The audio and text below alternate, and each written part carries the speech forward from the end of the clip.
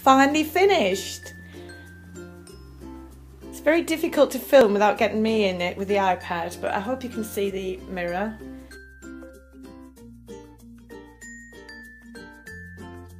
Hi everybody, welcome to the Workshop Belle Cottage. As you can see, I've come a long way since my first video and I absolutely love painting now, but the biggest mystery to me has been dark wax. So I've been on a few Annie Sloan courses and I've been doing lots of Googling and lots of YouTubing, and I think I've finally cracked it. So I'm going to show you the easy way to use dark wax. So today, to do this as a practice on something, it's not always good to do it on something that you've done and you want it to look good, so practice first. So I'm using this, it's a plastic moulded frame just from a cheap shop up the road, so that's that. And then I'm going to paint it. Obviously I'm a big fan of Annie Sloan, so I'll be using Paris Grey and O White to paint it. I'll also show you how to do a bit of dry brushing. And then to do the waxing, that's what we're here for today, you need some clear wax, dark wax, and something to just mix it in, just a little, either a bowl or something to mix it in. You'll need some white spirit here and just some lint-free paper or a lint-free cloth. And obviously you'll need some brushes, which I have in abundance. So let's get started. Right, so here goes. This is the easy bit, just painting the frame. I prefer to lay it flat, just because it saves any runs. So I've covered all it up, I've covered all the mirror up. Let's get painting. I've stirred the paint, so you don't have to go through that pain of watching me stir the paint like the last time.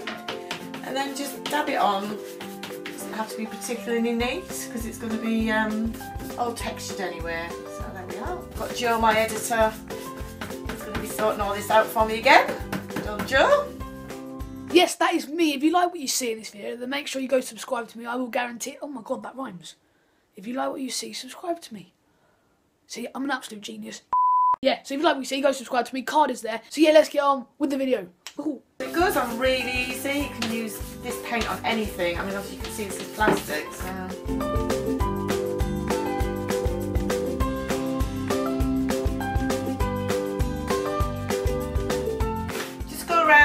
all the edges, make sure it's all, I mean you can do the back as well, just make sure it all looks the same, make sure all the edges are done. As you can see, I'm still a messy worker. To be completely honest with you, it doesn't really matter if we leave a little bit of the white poking through, because it's the whole point. It's going to be look old and distressed, but just trying to get most of it done. That's it, as easy as that. So we'll just have to wait for that to dry now, and then I'll be able to show you the next technique of dry brushing to give it a bit of texture. Right, I'm going to demonstrate now. This is all dry. I'm going to demonstrate how to do some dry brushing. It's just to get rid of this block colour. So basically, just get some paint on your brush, like that, and then get a bit of cardboard, literally keep going on it until the paint's off, literally.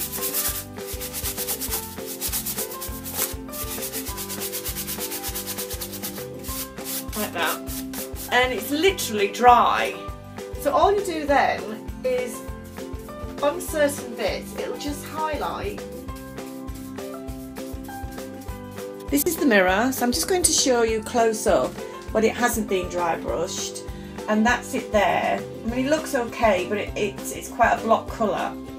So if we go up, you can see here where the white has just highlighted all the edges and just makes it a little bit more interesting and a bit more vintage. So when the dark wax goes on, it'll really show up really well.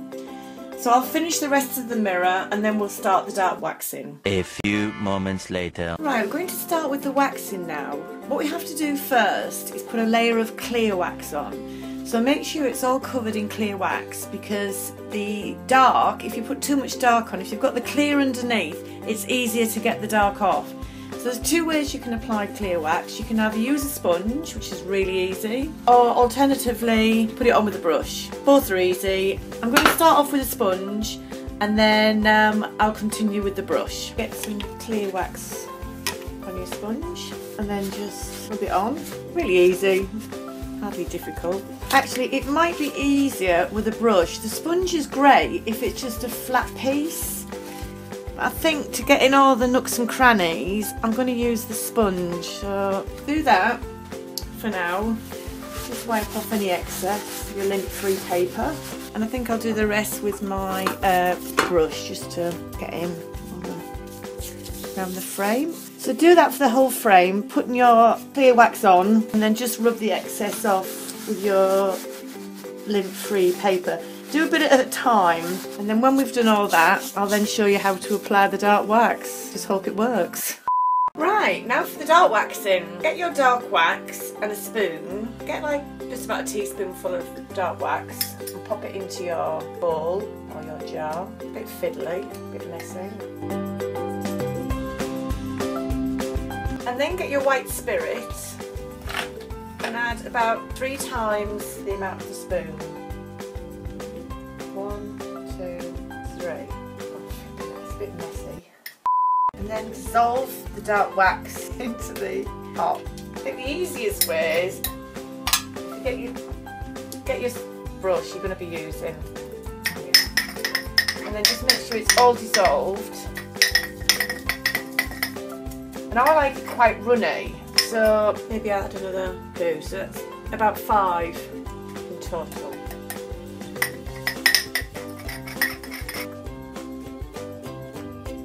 Like water really. Then we're ready to dark wax.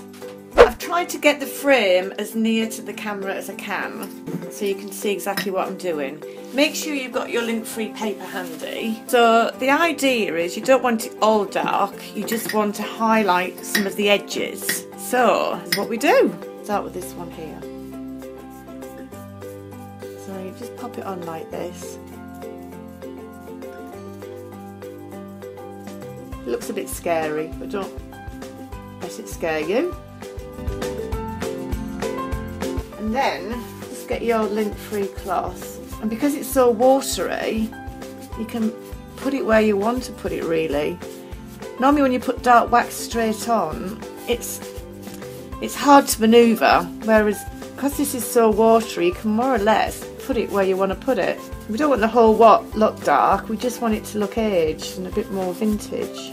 And then if any goes on that you don't actually want on, all you do is rub it over with a bit of clear wax. So the good thing about this is if you don't think you've got enough on, you can add a bit more rather than putting too much on and then you can't get it off. So say for example, say this bit here, you decide you don't want dark anymore. So get a bit of lint-free cloth, some clear wax, and then just it'll rub off quite easily. There you go. Obviously I'm not going to leave it like that because it's not going to look right, but that was just to demonstrate that if you don't want it dark, you can soon get rid of it, whereas if you put the dark wax on without diluting it, it takes a lot more effort to get off. I'm going to continue and do all the dark wax and then I'll show you the end product, but that's how easy dark wax is. Now I know the mirror was just about dark waxing, but I have just bought some Gilding gold wax and I thought I'd try it out on this. I haven't used it before. So here goes. So apparently, I think you put it on with your finger. Be interesting. Just put it on like this. Oh, that's nice. Just gives it a little bit more, makes it a bit more glam. So, sorry about the photography, and I've taken the newspaper off, so unfortunately the camera's reflecting in the mirror. I just wanted to show you all the different things you can kind of do. Not bad for a £4.99 plastic mirror. I'll continue doing this and then I will do a final picture at the end so you can see what it all looks like.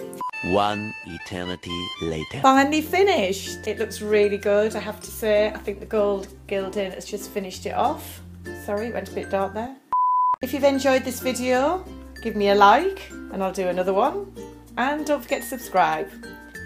See you soon. Bye.